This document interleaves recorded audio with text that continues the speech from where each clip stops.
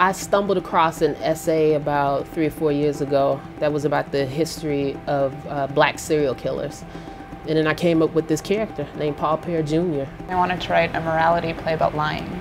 And then morality grew into a larger theme for me because I'm an atheist and I'm a relativist. I started writing the play because I was thinking about addiction, how almost everybody I knew had some kind of compulsive behavior. I guess it got me thinking in a big way about kind of our culture and how it's set up to inflame people's desires and make people want things that they can't have or don't have.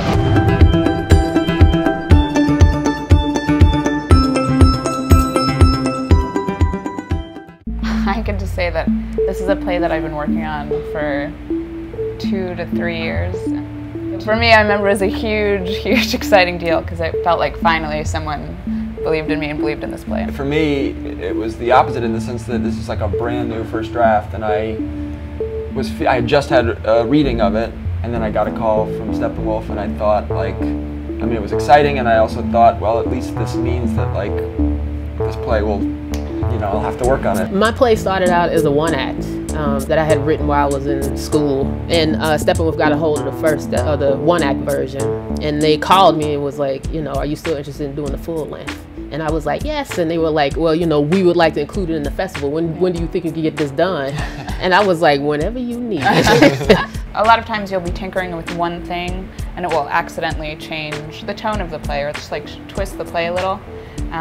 But here it feels like you have way more of a green light to go ahead and make a mess. And the actors are not just, you know, willing but excited to see what the process is like.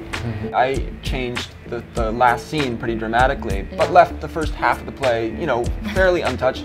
But then at one point during rehearsal, we were kind of going through it and realizing that, like, with the new ending, it was a different, I mean, the play was about something else.